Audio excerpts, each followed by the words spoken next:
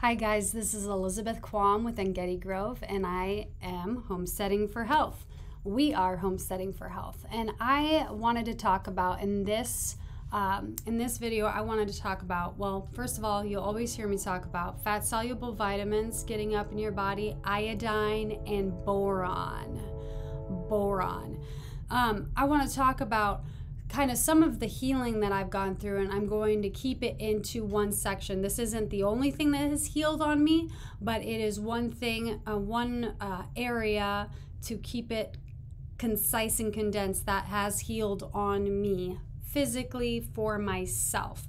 There are lots of different people that have had arthritis and other pain in their body go away through the supplementation of iodine and boron.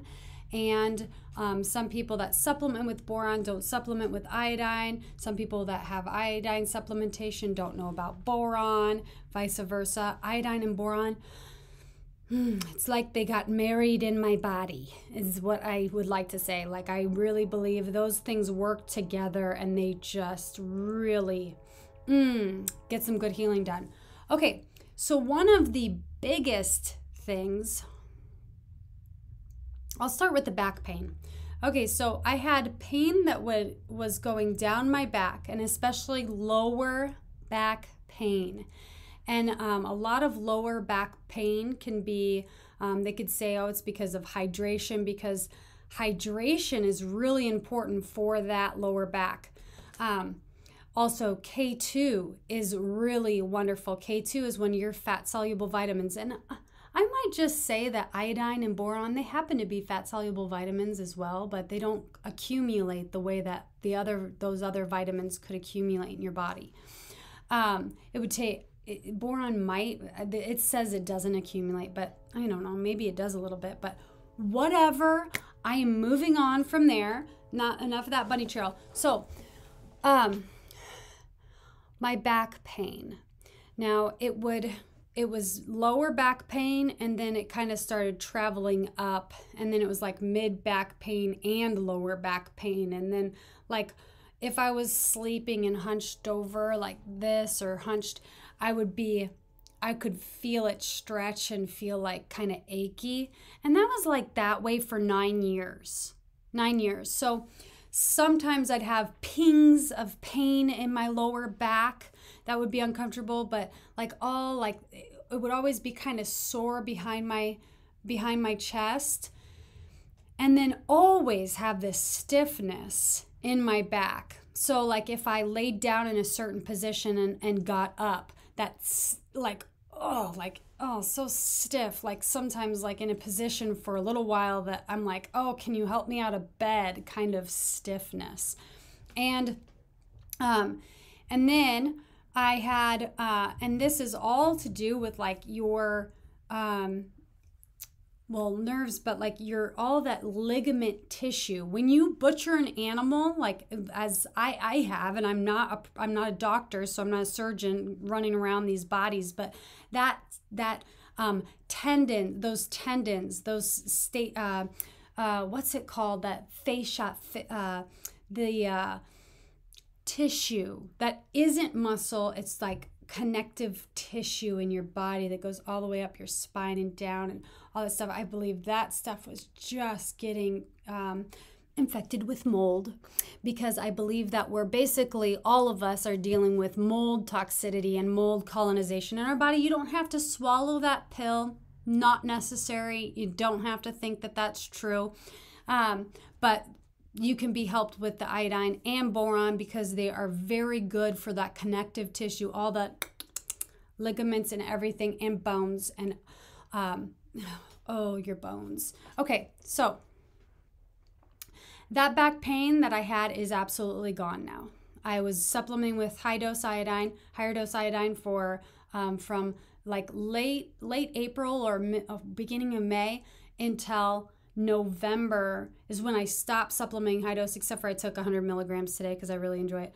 And I felt like I wanted a boost, but I stopped supplementing in November, mid-November, because I had a toxic reaction in my face right here that looked exactly like detoxing or intoxication from breast implants. So I've healed so much, my back, and then one place that I want to talk about that's confusing, I'll tell you in a minute, but my toxic face rash is because basically, okay, well, did boron and iodine do it, or did my breast implants do it? I believe if I didn't have my breast implants inside of me, I would have just been healing more things on my body, but it decided to like work on taking these toxic things out of me. And I can't wait to see if there's mold in one of them. But I don't believe that. Either way, I don't know if there's mold in one of my implants that I got when I was like 22, but it doesn't matter. And I don't believe that the mold was probably in there to begin with. I believe my body probably would have colonized the implant itself with mold. Okay, moving on. I'm going to talk about, so I've got the back pain gone, absolutely gone. And it's a euphoric feeling when you go from not feeling that pain to when you go from feeling pain in your back to not. And I'm like waking up in the morning because, oh man, God, did I pray in Jesus' name for my back all the time? And then with the iodine and boron, still praying for my back, and now completely pain-free. That boron helps you. It also loves water. So boron helps you absorb more water into your tissues to actually use your water correctly in your body. You know, I was drinking a bunch of water and peeing it all out. How is it going to hydrate your body when you're peeing out all your water? No, it won't. Boron helps you get water into your cells and actually helps you use your water appropriately in your body. It is wonderful. Okay, so moving on. Okay, so that was 9 years of kind of, it wasn't all the same back pain. It was just kind of like, sometimes it was like worse pain than other times, and then sometimes pings of pain, and sometimes like, stiffness and lots of stiffness. And then always, if I hunched over my back, always I would feel stiffness. Always. Whether I was working it out or not, like it doesn't matter. Like just like if I laid down in bed and grabbed my knees like this, I would feel stiffness in the curve, and I don't have that anymore. I don't have it anymore. Okay, so praise Jesus. I love it. All right, so this is the other one that's hard to explain.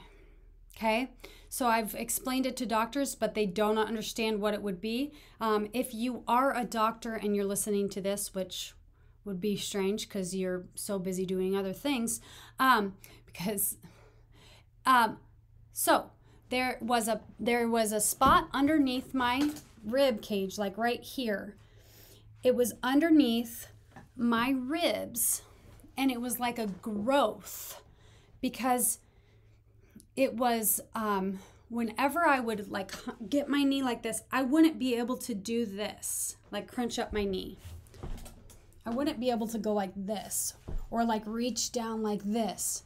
No, or do a crunch without some weird thing popping up and coming over my rib cage. And so that's on the right side of my body. It's all the right side of my body. So on the right side of my body, it would do that.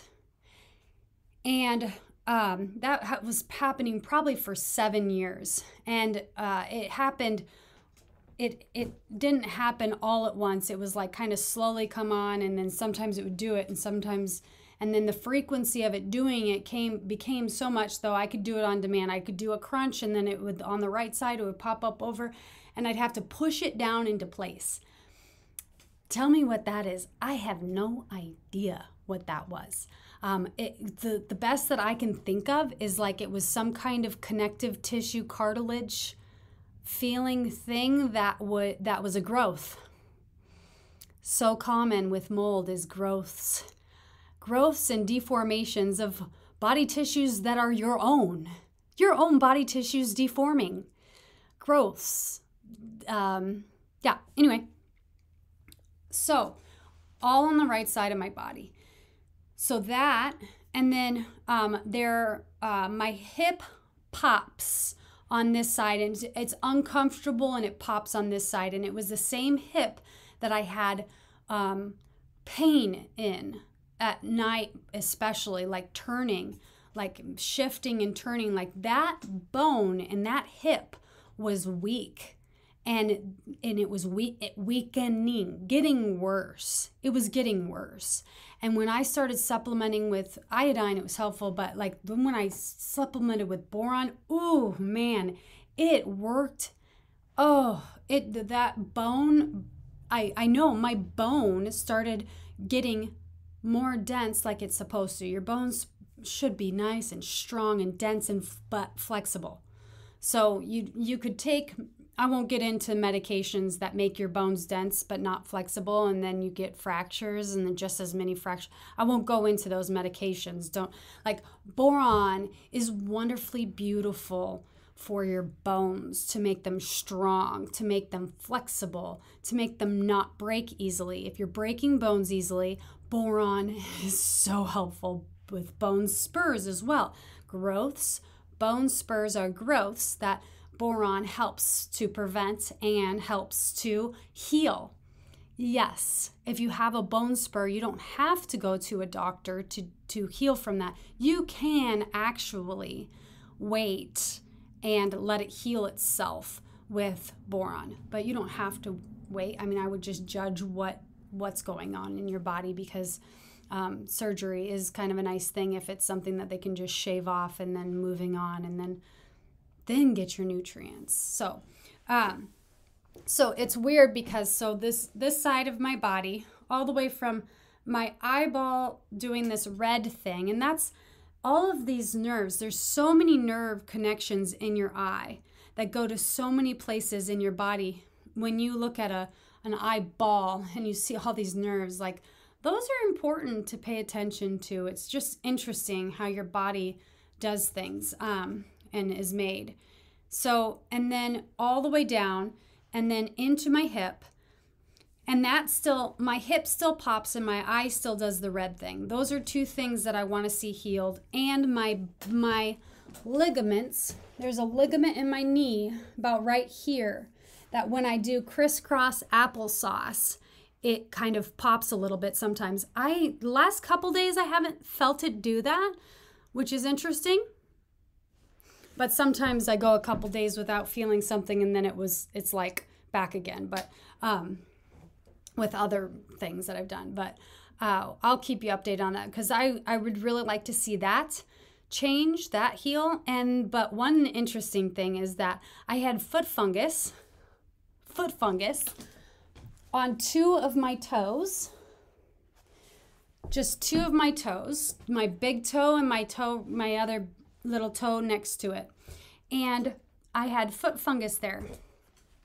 Foot fungus is an internal issue. It's something that's happening internal to you. When one mold loves you, other molds are attracted to you too. Like, it is trying to decompose you. It's lowering your immune system. It's making you weak. It's weakening your bones. Anyhow, and I just think we're all filled with mold toxins because it can cause every disease. And I feel like it's the big backgrounder. It's the bully at the bar that's like pushing everyone's buttons to make them get kicked out, but it's kind of like staying in your body saying, I like this place. This body doesn't know I'm here. It's just kind of walking around doing its thing, and I'm gonna decompose this body. Anyway, you don't have to believe that. Anyway, iodine and boron, fat soluble vitamins. Okay, so moving on. The foot fungus. I decided, I know that iodine can help heal foot fungus naturally on placing it on the outside of the body. But I said to myself, I want to experiment because I'm an experimenter. I thought, I wonder if just ingesting it, I wonder how long it would take for my body to properly fight off the foot fungus. And I'm gonna have to check back on my text, but it's been about 2 months now. 2 months. Like 2 months ago, I think it was, that my foot fungus, or maybe it was sooner than that. but I think 2 or 3 months ago is when my foot fungus left, and it has not come back at all. I don't think it will ever come back. I don't think it will ever come back because I love iodine and boron so much, unless someone like tackles me and takes away my borax, which they don't sell in some countries, and takes away my boron supplements or replaces them with some of that, and then like iodine. If I haven't accumulated enough iodine in my beautiful soil that I'm going to create, then I would be very sad. I love my iodine and my boron. If I had only 2 supplements that I could choose from at this time in my location, it would be iodine and boron. If I lived next to a boron mine, I wouldn't care about having the supplement. I can just go to the boron mine and get it myself. And I don't live next to the sea, so I can't process my own iodine, which you could do. You learn how. I guess they like burn it and then they take the ash and they blah, blah, blah, blah. And we probably will go through that on my channel at some point because I'm interested. I'm a geeky kind of person like that. I am interested in weird stuff and learning how things work. But anyway, so I wanted to tell you those things that have healed. So for a short time, so the pain, the weird growth underneath my rib cage, that lasted for 7 years or so. And then it started hurting. More recently, it started hurting, not like super painful, but like it was hurting. And then after it hurt for about a week, it completely stopped doing that. It's completely gone. I can completely do everything with my right side that I've done before. Completely gone. Now, on the right side, there's one other thing on my right side that I forgot to tell you. My back on my right side felt more, like the best way I can describe it was more dense. It felt more dense and it felt like bigger, but not, you couldn't see it. You couldn't see it, but like, I mean, if I'm bending over and I just couldn't bend with that side very easily or like do a sit up in a bed. I couldn't do it on that side. I would not be able, it would be painful to go like this on that side of the bed. I could bend over like that, but like to get up in a sit up position, no, I'd have to use my left side to do it because my right side was experiencing what it was experiencing. So connective tissue. So connective tissue, joints, iodine and boron. I mean, for all things, really. Okay, is there anything else I wanted to tell you about that? The connective tissue, the healing that I had there. I think that's it. All right. God bless you. Yeah, my videos are going to be, there's going to be a lot of animals in my videos in the future, God willing, and a lot of healing. I say that I'm educated, possibly delusional, that I will help animals using alternative methods because I can't sequester humans and just making them my subjects. I mean, these are educatedly done things, but yeah, I really want to, in the future, my hope, and maybe it's a delusion, but to cure some said to be uncurable things. And that's what I would like to do because I feel like that's what happened with my daughter with leukodystrophy. And they would say, oh, she didn't have leukodystrophy because she healed. Well, okay. I mean, a lot of these leukodystrophy kids have all sorts of gut issues, sleep issues, digestion issues, bone issues, osteopenia, high cholesterol. Some of these guys, like they don't even check their thyroids. Their reverse T3 is probably very high in these children, and they're not checking their thyroids. And if they did check their thyroids, they'd check like 2 kinds of thyroid hormones, and they wouldn't even check any of the other ones because they're conventional and they haven't done it, and they just I don't know. I hope that that it changes, and I hope that I can make a difference, but we'll see what happens. God willing, in Jesus' name, I pray that God bless me. God bless me and bless these people in front of me. All right. See ya next time.